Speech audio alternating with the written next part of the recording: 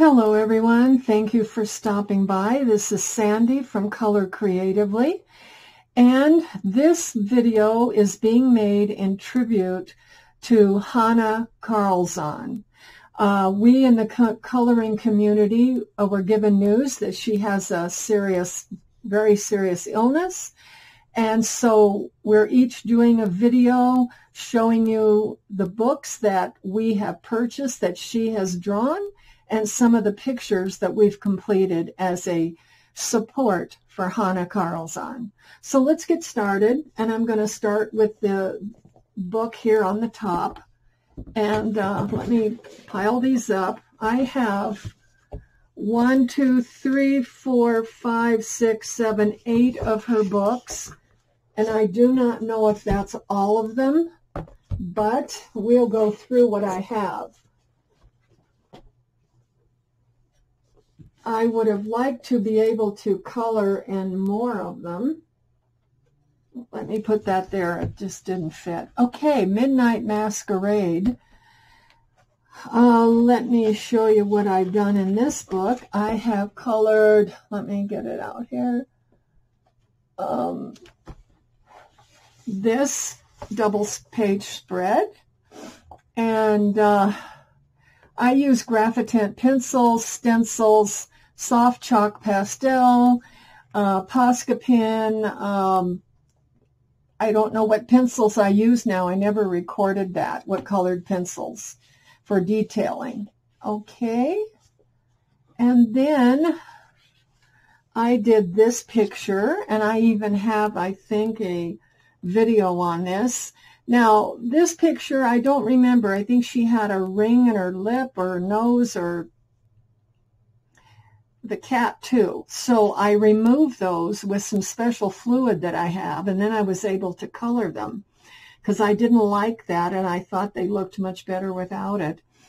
And this is with graphitent pencils, some chalk pastels in the background. I don't know what the colored pencils were that I used on here. But anyway, that's that one. And then I made this into a double page spread. I was very, very unhappy with my frog. I decided to detail with black. Wrong. And I was using too dark of a green. So maybe even if the green would have been there and I didn't detail with black, I would have been fine. But again, graphitent on these frames. I've got some gel pen that's clear sparkle on the raindrops, or these jewels hanging off her umbrella, and chalk pastels in the background, and I cannot tell you what the pencils were that I used. Okay, I never recorded that. Okay, let me put these away. Now, the next book that I have in her collection is Daydreams. And I've done this picture here. I'm going to take those out as we go. I've done this picture here of the rabbit. And this is a stencil I used in the background with chalk pastels, and you can't really see the detail in the stencil because I used such a light chalk, and it was probably the wrong stencil for that. But anyway, it gave it some color. And again, my folk art extreme glitter paint and the ears of the rabbit on the flowers here, and I know you can't really see that. There we go. There's some sparkle. Okay. Then I did this as a double page spread, although it wasn't intended to be. And this was my first attempt at really making clouds with my own homemade stencil, and I put a little too many clouds in the sky. But all in all, it's okay.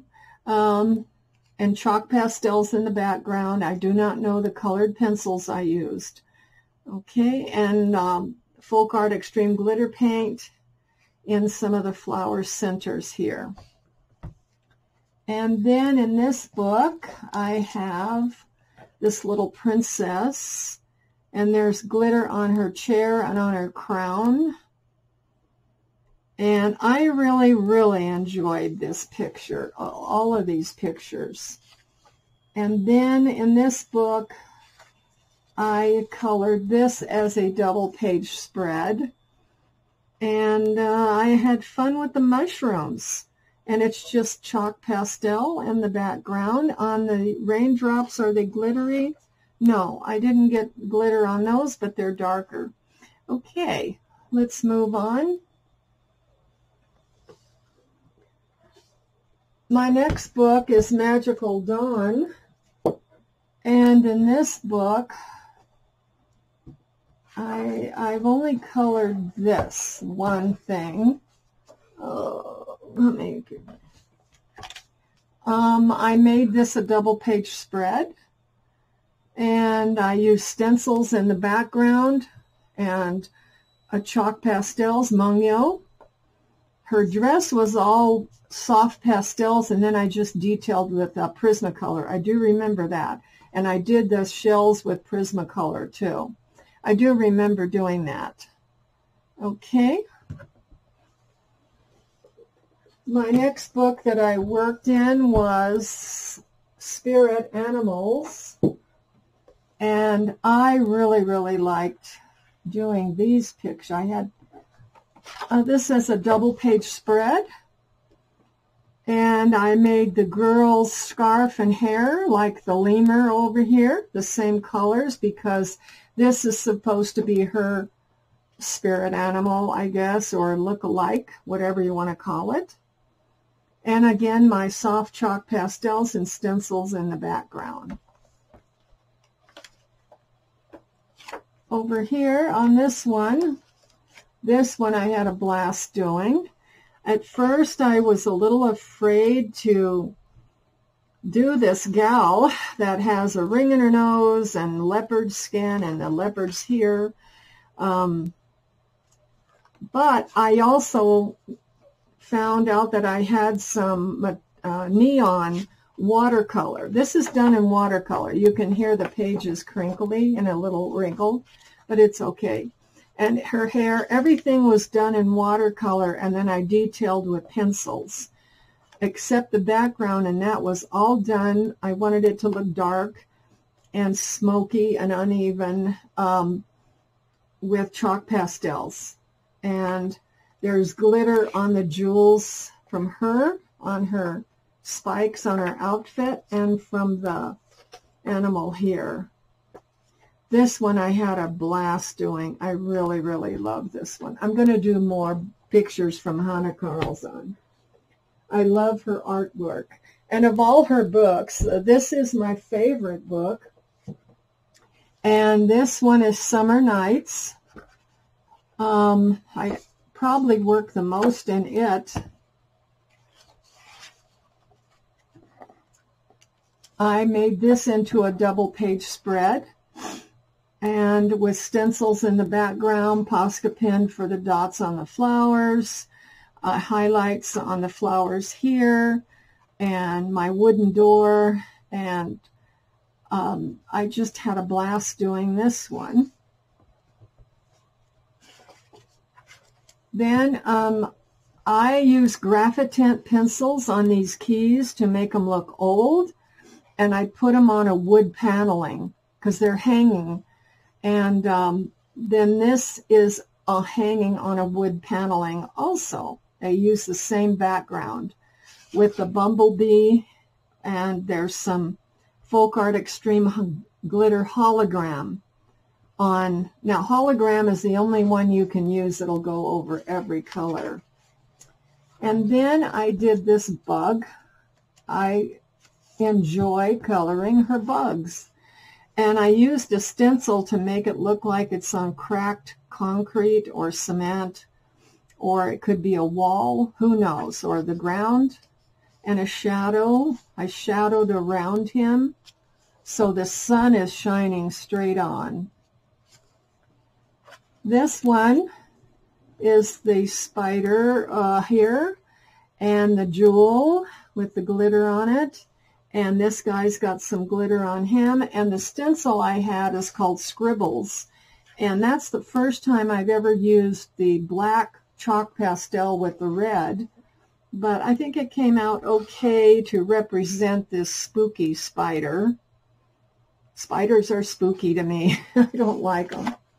Okay, love to color them, but I don't like to be with them.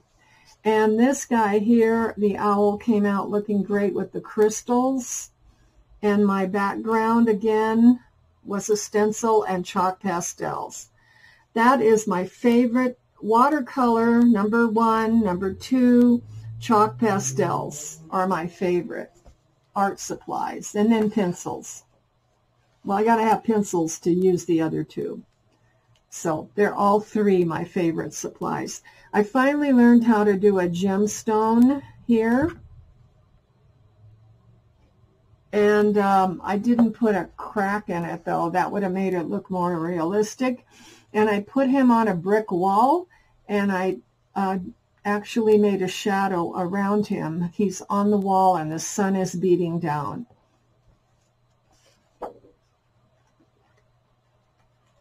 Okay, let's go to the next one. Okay, and that is also made this into a double page spread. You know, when I get a book and I color one side, I really like to do the other side if possible. Again, my chalk pastels for the background and the stencils. And some gold glitter gel pen there, the jewel, and these jewels I put a little Posca pen to highlight it. So I had fun doing that. Okay, and this guy's got gemstones too. I learned how to do those. I was real happy with that. And I put him on a cracked wall. Now I did this background and I've never done the girl. So this may be my whip that I do this coming month. Okay, let me put this book aside. I love it. Let's see what the next one is here. How come I don't have it marked? Well, this one is next. And the raindrops are dark, but I also have them sparkly because I used the Sparkle Pop gel pen in blue. And I like the way this bird came out. And then I did this the same as the one in the front of the book. I did the keys looking old-fashioned, old metal with Graphitint pencils. The frame is with Graphitint. The jewels are with Prismacolor. And soft chalk pastels in the background and colored pencils for the images. These are watercolor, these Graphitint. And then I did this one. Now, I got better at the jewel there. You can see it. It has a crack in it. It's cracked. And that gives it a more and then some white Posca there. That gives it a more realistic look. And so, again, soft pastels in the background. Mungyo, and I've got a glitter gel pen here going. And on his jewels on his neck. And then I did this at the back of the book. I made this, it's not a double page spread, but I carried over the same theme of all the keys in this book will be done with Graphitint to make them look old, like old metal. And I really enjoyed coloring this girl here. I just thought it was a cute picture. And this is all pencil, all of it. So I believe that's it for that book. Now, the last 3 books that I have, Jewelry Box, Forest Kingdom, and Seasons. I have never worked in these books. And sorry to say that. I was through different seasons in my life of sickness and illness and taking time off from my channel, and at that time I never colored. So these are goals for me, is to work in some of these books by Hannah Carlson. Well, I hope you've enjoyed my flip through of my completed pictures and this video in honor and support of Hannah Carlzon.